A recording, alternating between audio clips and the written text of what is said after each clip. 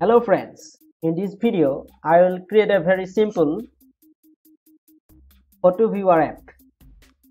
If you are a beginner you can watch this video. This is for only beginners. So let's get started. I want to name it as photo viewer. You can give any other name also, but I want to prefer it like a photo viewer. Then create a here next, and let's choose marshmallow.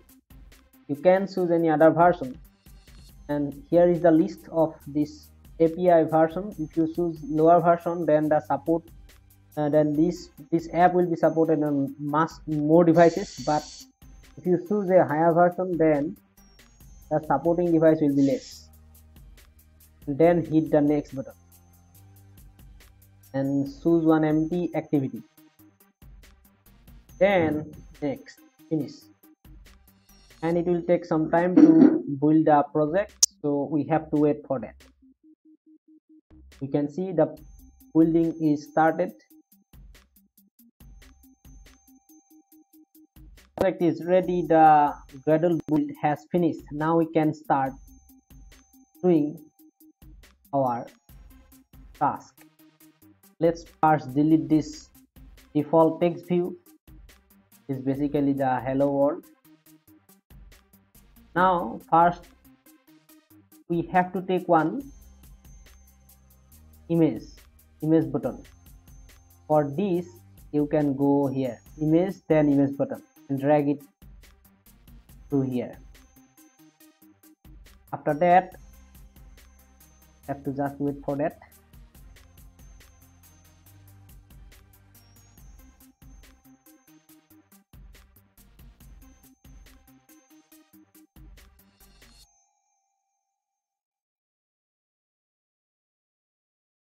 And you can see the image view is asking us to give some default image, and here we can give any default image to that, but for this let's do not give any. Again we have to take we must give any default image, so let's give it that gallery. Let's give it, you can see, and put all the constraints. If you are using relative layout, then no need to do this. I'm here constraint layout, so I have to do that. And here you can see one error is there. It is not error, it is actually warning. We have to give some content description attribute to this image, so I don't want to give any big things here. Just put some string. The error will then dismiss. The error will be dismissed then. You put some string here. So it is again, we have to wait for that. It's there, but now we have got this thing, and set some string resource for that. Let's say content description, content description. Yes. All right. You can put any resource value also, but if you want, then we can put, but if we don't want, then it is not actually required, necessary to put that. I think the error is now here. We have bring this image view. Now we have to give some ID here. Let's say image view button, right? And when the user click here, then he will be able to select an image from the gallery, and after that the image image can be viewed from this image view. So now we have to do the coding. It's very easy actually. So let's get started. Here first we have to make a variable of intent. Since we will use the gallery to select image, so there will be, we have to go from this activity to that activity, to the gallery activity. So here we will use this intent. With this intent we can open a new activity from this activity. We have this activity, we have only one activity in this case, but for let's say an app with more activity, to go from one activity to the other, that is from one screen to other, we can use this intent class. And here we will use this intent to go to the gallery activity, that is the gallery screen. So we are using that, and we can instantiate it with this command, new intent. We are creating a object of intent class, and here we are storing that object. This is the reference variable for intent. Now with this intent we have to do one thing here, that is we have to set the action, what type of what type of action we want to do with this intent. We have to say this thing here. So for that we have to say intent dot action get content. We want to get some content from, so we have to get some content for that, for the gallery. So we have to specify that in this method, set content. Then we have to do one more thing here, dot set type. We have to set the type also, what type of things we want to bring here. So we have to set this also here in this set type method. Here we set the set get content, what type, what thing we want to do. We have set this in this set action method, and in this set type what type of work we want to do, to specify that. And here we want an image, so we have to write this like that, image slash star, this star. Then we have to start, we can start the intent, start the process. So start activity for result. We want this intent to get some result, so we have to use this method, start activity for result. We are starting this intent for some result, that is to get one image, so we have to use this start activity for result. And here we have to pass this intent. So intent, this object, this is the reference variable for the intent comma, and one more thing we have to pass here, and that is request code. One request code we have to set. This is the request code, and this request code actually is an integer which is created by us. It is not a variable which was previously there. We have to create it, and static int, it should be static and final, static final int request code, the final. So it is a integer and we are passing this request code. This request code is used to verify whether the work is done for us or nothing. I will explain it here. And we have to override one or more method here on activity result. And here this we are overriding this method for on activity result. If this activity, actually if we are creating one activity here, we are requesting one activity here.